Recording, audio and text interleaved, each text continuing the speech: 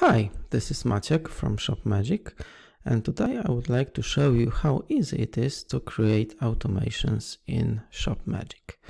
So after installing the plugin, you'll see a ShopMagic menu in your WordPress dashboard, and to create your first automation, just click the Add New link.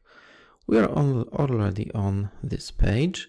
And first of all, you should create a name for your automation, so it is only visible to you. The customers won't see this name.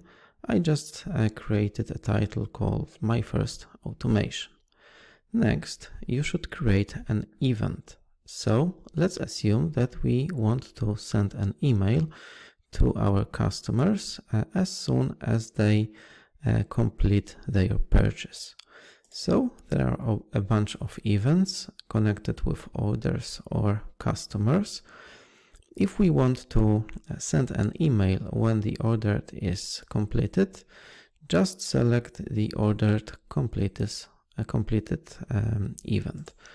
By doing this, you are making sure that after the customer finishes his checkout process and he pays for the order, the email will be sent. Next, you can limit the email to, for example, selected products. If you want to do it, just create a new filter group and select Order Items filter. And now you can limit the results to selected products, for example, to a hoodie with a pocket.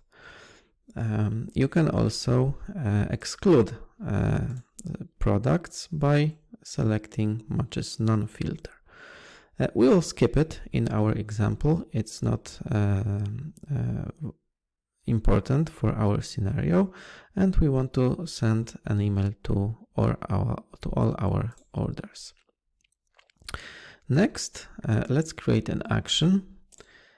You can select Send Email action, and by doing this, you will send an email to your customer. There are a bunch of fields. The description is totally optional and only for your reference. Then there is the To field, and you should place a placeholder here.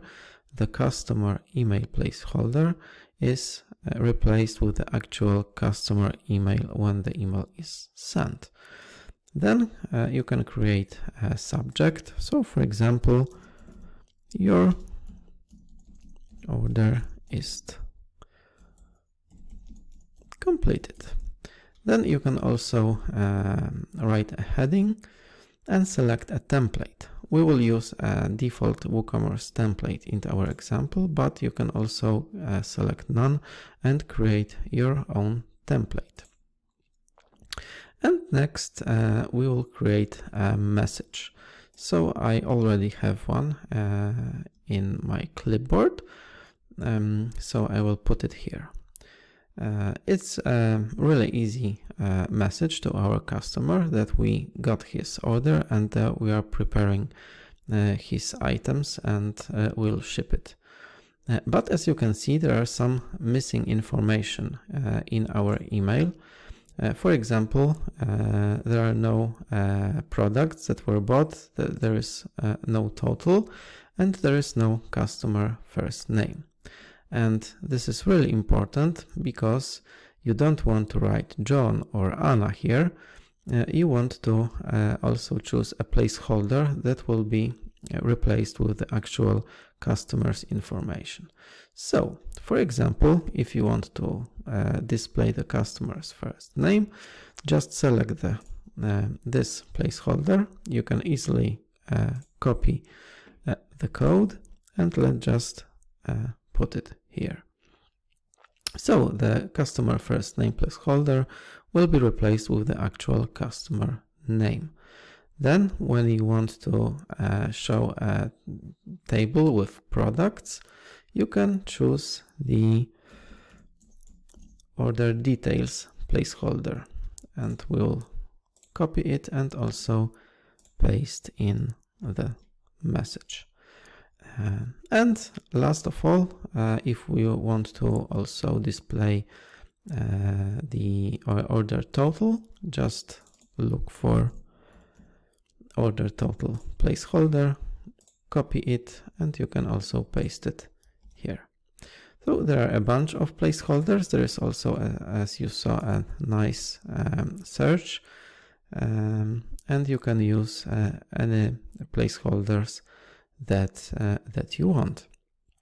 So let's say that we are now happy with what we accomplished. Let's click update, and now we can also send a test email to see how the message looks in our example. So let's click it, and you will see your email from your WordPress profile here, but you can also select any other email here. Just click send, and the email has been sent. We'll see how the email looks in our logs. So the email has already been sent.